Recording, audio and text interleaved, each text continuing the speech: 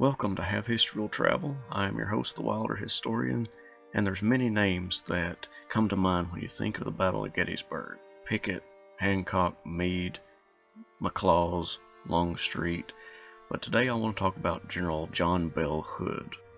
His attack against Little Round Top is one of the more pivotal moments in the Battle of Gettysburg, and so I thought it would be great to hear his personal account of what happened that day on July 2nd, 1863. In 1875, General James Longstreet, who had kind of been outcast by many of the former Confederates because he had switched political parties, reached out to John Bell Hood and wanted his account of what happened at Gettysburg. And so I want to read you the letter that Hood sent back to Longstreet describing what the battle was like for him. I arrived with my staff in front of the heights of Gettysburg shortly after daybreak, as I have already stated, on the morning of the 2nd of July. My division soon commenced filing into an open field near me, where the troops were allowed to stack arms and rest until further orders. A short distance in advance of this point, and during the early part of that same morning, we were both engaged in company with Generals Lee and A.P. Hill, in observing the position of the Federals. General Lee, with coat buttoned to the throat, saber belt buckled around the waist, and the field glasses pending at his side, walked up and down in the shade of large trees near us, halting now and then to observe the enemy. He seemed full of hope, yet at times buried in deep thought. Colonel Freemantle of England was ensconced in the forks of a tree not far off, with the glass in constant use examining the lofty position of the Federal army. General Lee was seemingly anxious you should attack that morning, he remarked to me. The enemy is here, and if we do not whip him, he will whip us. You thought it better to await the arrival of Pickett's division at that time still in the rear in order to make the attack, and you said to me subsequently, whilst we were seated together near the trunk of a tree, "The general is a little nervous this morning. He wishes me to attack. I do not wish to do so without Pickett. I never like to go into battle with one boot off." Thus passed the forenoon of that eventful day, when in the afternoon about 3 o'clock it was decided to no longer await Pickett's division, but to proceed to our extreme right and attack up the Emmitsburg road. McLaws moved off, and I followed with my division. In a short time I was ordered to quicken the march of my troops and to pass to the front of McLaws. This moment was accomplished by throwing out an advanced force to tear down fences and clear the way. The instructions I received were to place my division across the Emmitsburg road, form line of battle, and attack. Before reaching this road, however, I sent forward some of my picked Texas scouts to ascertain the position of the enemy's extreme left flank. They soon reported to me that it rested upon Round Top Mountain, that the country was open, and that I could march through an open woodland pasture around Round Top and assault the enemy in flank and rear, that their wagon trains were packed in rear of their line, and were badly exposed to our attack in that direction. As soon as I arrived upon the Emmitsburg road, I placed 1 or 2 batteries in position and opened fire. A reply from the enemy's guns soon developed his lines. His left rested on or near Round Top, with line bending back and again forward, forming, as it were, a concave line as approached by the Emmitsburg road.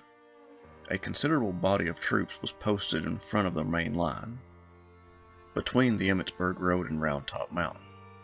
This force was in line of battle upon an eminence near a peach orchard.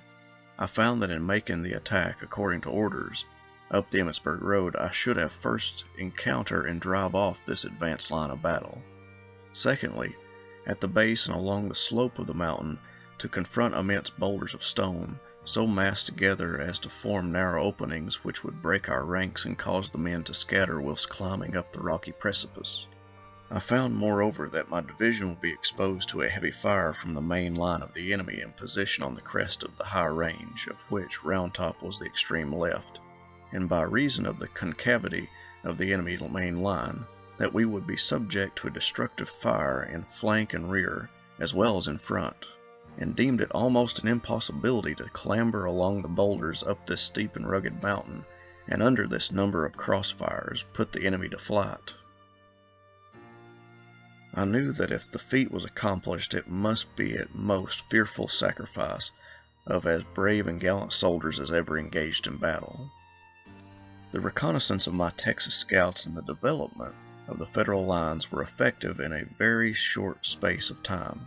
In truth, shorter than I have taken to recall and jot down these facts, although the scenes and events of that day are as clear to my mind as if the great battle had been fought yesterday. I was in possession of these important facts so shortly after reaching the Emmitsburg road that I considered it my duty to report to you at once my opinion that it was unwise to attack up the Emmitsburg road, as ordered, and to urge that you follow me to turn Round Top, and to urge that you allow me to turn Round Top and attack the enemy in flank and rear.